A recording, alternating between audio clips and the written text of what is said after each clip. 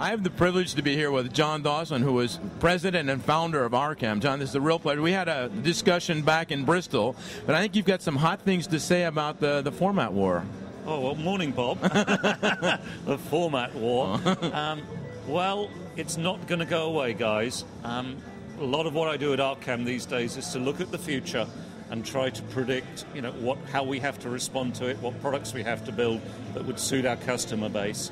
And I can tell you right now, with the new DVD HD formats, they're both going to stick around. They're both going to stick around. That's my considered opinion, and I'm quite prepared to bet for the next 3 years at least a decent dinner with you that they're both going to stick around.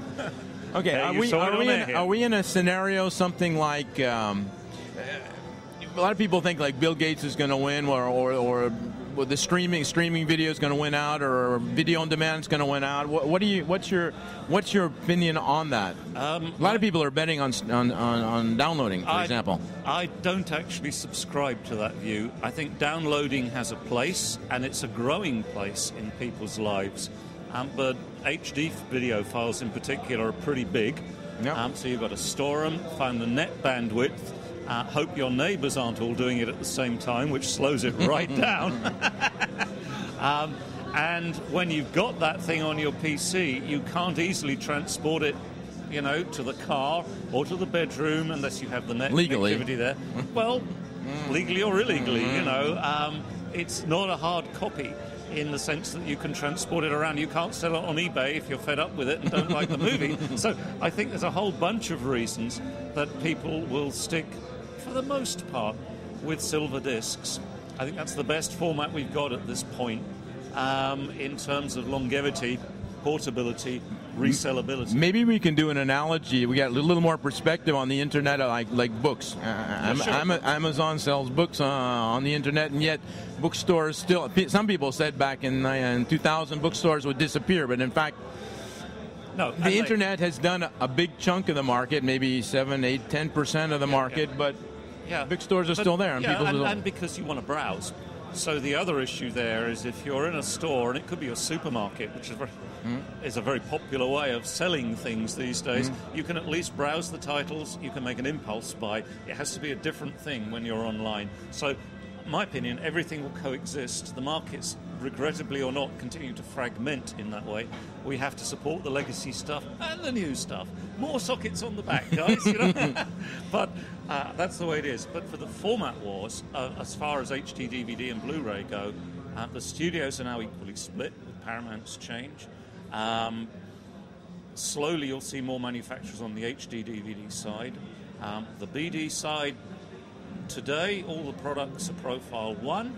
They're not really talking about the stuff that's coming next year, which won't render your existing ones obsolete, but certain features that are on the new discs that are coming won't be supported. It's a really confusing issue. And you want to go into that a little further and give her a little more details, or is that yeah, sure. Or do you want to do that in a sequel? Well, we can do we sure can revisit this next year and see if how right I was or wasn't, But I think they're going to stick around, and I think for many, many people and many companies that aren't politically totally aligned to one form or the other, the universal product that supports both is going to happen. Dual hybrid product. Yeah, a hybrid, or one that supports both of those formats. Yes, it will be more expensive, but it doesn't have to be prohibitively so. And the idea that you can put the disc in whatever it is and it'll play is extremely appealing.